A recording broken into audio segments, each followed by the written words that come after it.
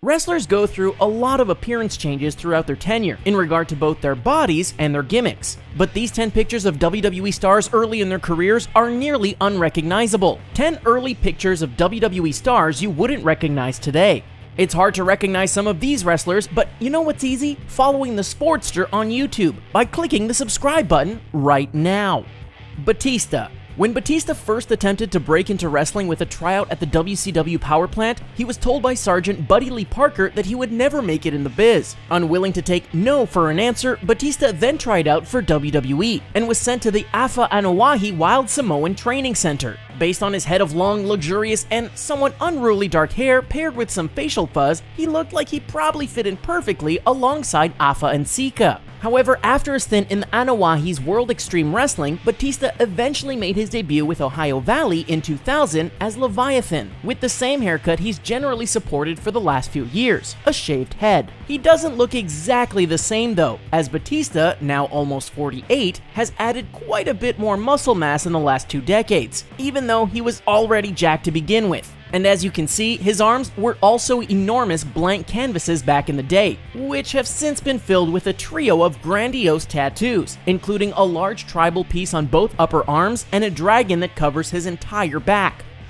Bret Hart. Bret Hart's first foray into wrestling was actually as a referee with his father's Calgary-based Stampede Wrestling in 1976, when he was just 19 years old. 2 years later, after a wrestler dropped out at the last minute, Stu Hart asked his son to step in and wrestle in front of a crowd for the first time. It was around then that this beauty of a snapshot was taken, showing Hart as a baby-faced kid with thick and frizzy hair that's clearly stuck in some awkward in-between phase. Heck, pretty much everything about Hart says that he's in an awkward in-between phase, as he doesn't have a whole lot of muscles to speak of and looks about half the size of his future self. If you can find some video clips from this time, you'll also quickly notice he doesn't have any of the personality, toughness, or attitude for which he'd later become known. And most obviously, Hart hadn't adopted any of his future trademarks, like the pink spandex, leather jacket, tassels, sunglasses, and long curly hair. Oh well, at least we know it eventually worked out pretty well for the dude in the end. Chris Jericho and Lance Storm. You might be able to pick out Lance Storm in this photo, as the guy's face, hair, and general expression have basically looked the same his entire life. He's just added some muscle, but the blonde-haired fellow standing with him, believe it or not, that's none other than a very young Chris Jericho, back when the duo competed as the Thrill Seekers in Jim Cornette's Appalachian Smoky Mountain Wrestling in the early 90s. We don't know what's more amusing with Y2J's look, his bleach blonde locks styled in a Farrah Fawcett-esque coif, the Donald Trump-like tan lines around his eyes, or the costumes that make him and Lance look like Evel Knievel's country western sisters. Making matters even more amusing, this was actually the second time the two would be paired together, as they were previously part of a tag team called Sudden Impact. You gotta wonder how bad those outfits must have been in order for that tag team to be scrapped in favor of this hideous replacement. An injury eventually split up the team, and both wrestlers found success in their solo careers. But now that 22 years have passed, we demand a reunion complete with the original Thrill Seeker outfits. Kane.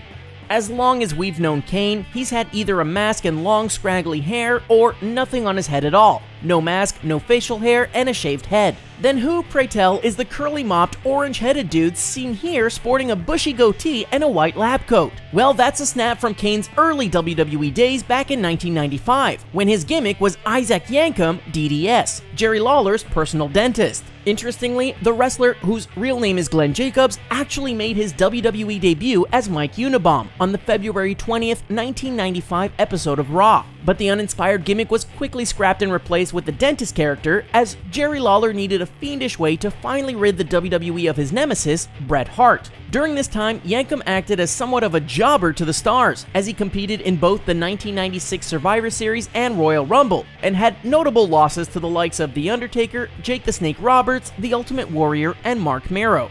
After just over a year, Isaac Yankem was also scrapped, and Jacobs briefly played a Diesel/Kevin Nash impersonator before finally debuting as Kane, the demon half-brother of The Undertaker. Kevin Owens and Neville. Other than the obvious lack of facial hair and ink, Kevin Owens looks pretty much the same in this old photo as he does now. I mean, sure, he's a bit younger, but you can still tell it's Owens. As for the other guy, holy crap, that's Neville? He looks like Screech's even dorkier younger brother. On top of having about half the muscle mass of the current Neville, there's also that curly mop that no one in their right mind would ever find intimidating. At least it covers up his pointy elf ears. Still, the guy in the photo looks more like Neville's lunch than Neville himself. Since then, the wrestler who was born Benjamin Satterley has bulked up quite a bit, grown his hair long, and added either a chin goatee or full beard. In other words, he actually looks threatening instead of threatened, and he's gone from prey to predator. For the record, this snap was likely taken about 10 years ago, when both wrestlers competed with Ring of Honor and Pro Wrestling Guerrilla. Although their paths were a bit different in between, Owens and Neville both made it to the WWE within 2 years of each other. Now let's take a break from all the nostalgia for a quiz question. While all of the wrestlers in this list have looked different throughout their careers, another wrestler spent much of 2014 dressing as a different wrestler or celebrity each week, including Abraham Lincoln, LeBron James, Bret Hart, and Shawn Michaels. Who was this wrestler? Stay tuned until the end for the answer. Paige. The daughter of professional wrestlers Rowdy Ricky Knight and Sweet Saraya, Paige made her debut in 2005 at the age of just 13, after her father asked her to step in for a wrestler who didn't show up. Her first recorded match was the next year when she went by the name of Brittany Knight and joined a triple threat tag team with her mother. In case that sounds too weird to be true, here's the shot to prove it. As you can see, not only is Paige posing with her mom, but she looks very young and totally different from today. Her normally black hair was a dirty blonde color, and she was lacking her signature heavy black eyeliner, fishnet stockings, and other gothic-style ring attire. Still a maturing teenager at that time, Paige was also quite thin, she lacked her feminine curves, and had basically no muscle mass whatsoever. Fast forward to today, and not only has Paige added some character to her gimmick, but she has filled out and beefed up her muscle quite a bit. She's still not a massive bodybuilder or anything like that, but she looks much more like someone who is capable of nabbing the 2 Divas Championships that she has won in her brief and successful career.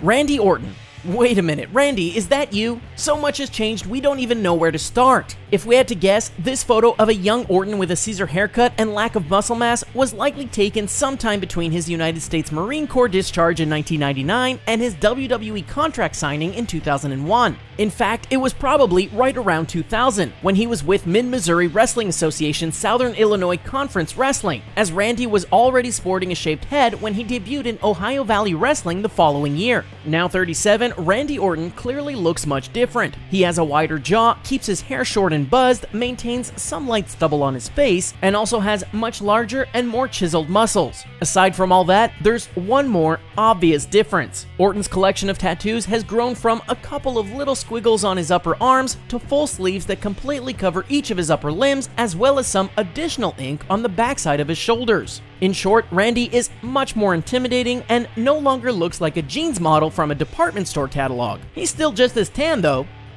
Shawn Michaels and Scott Hall. Here's another 2-for-1. This snap, likely taken in 1986 or 1987, shows a young Scott Hall posing next to an even younger Shawn Michaels, with both of them nearly unrecognizable if it weren't for the caption at the top. And even that text is misleading, as Michaels' first name is spelled S-E-A-N in the photo instead of S-H-A-W-N, which is both the correct spelling of his actual middle name as well as his ring name. His appearance isn't much of a clue to his identity either, as Shawn's hair is kept in a medium-length mullet as opposed to his usual ponytail or the slick pulled back look. Plus, although he has some muscle mass, there's nearly no definition. At least one thing clearly never changes, and that's the Heartbreak Kid's disdain for wearing shirts. Hall, for his part, is flaunting a giant 70s porno stash without his signature stubble and curl of greaser hair hanging down on his forehead. Considering that's a look that Hall began way back when he was the Diamond Stud in 1991 and one that he kept for nearly 25 years, it's almost impossible to recognize him with a thick, fluffy head of fur. And speaking of fur, check out that extra thick layer of insulation covering his torso. Stone Cold Steve Austin. Save for a couple of backstage segments, we'd never refer to Stone Cold Steve Austin as being goofy, especially to his face. But it's hard to find another term to describe Austin's appearance in this photo, especially with that silly smile. As some background for the image, way before he earned his WWE nickname, Stone Cold wrestled with WCW under the name Stunning Steve Austin. In addition to having a different moniker, he obviously also looked quite different in the early 90s. As this 1991 snap shows, he was noticeably less buff and less threatening, had long and scraggly blonde hair, and featured no goatee or facial hair of any kind. In fact, he looked like a total babyface, and we're not even talking about the wrestling term here. At the time, Austin's valet was Jeannie Lady Blossom Clark, who is pictured with him here as he shows off his WCW World Television Championship belt. Even after later joining a tag team with Brian Pillman in 1993, Austin kept his hair, as the duo was called the Hollywood Blondes. And yes, that's of course the same Brian Pillman who infamously pulled a pistol on Austin when Stone Cold broke into his house during a 1996 storyline. Oh, how things can change. The Undertaker. Mark Calaway spent more than 26 years in the WWE and basically used the same Undertaker gimmick the entire time, which accounts for most of his 3-decade-long career. Prior to that, he briefly wrestled under the names Texas Red, the Master of Pain, Mean Mark Callis, and Punisher Dice Morgan, all of whom look similar to each other, but nothing like the Taker of today. Besides the lack of hat and other creepy black attire, the Undertaker's hair was short, curly, and naturally bright orange, as opposed to the dark red, dark brown, or black coif he featured for so many years afterward. We're not sure if he dyes it or if it just became darker as he got older, but it definitely looks better, regardless of the reason. Although we don't know him personally, we'd also guess that The Undertaker would never again don a leather vest like the one in the photo. The dead dude enjoys his leather, but not like this. In one final difference, this photo of a young Mark Calaway doesn't include any ink whatsoever. Since then, Taker has added countless tattoos up and down his arms, as well as his neck, shoulders, and stomach, including the BSK design for his brothers in the Bone Street Crew.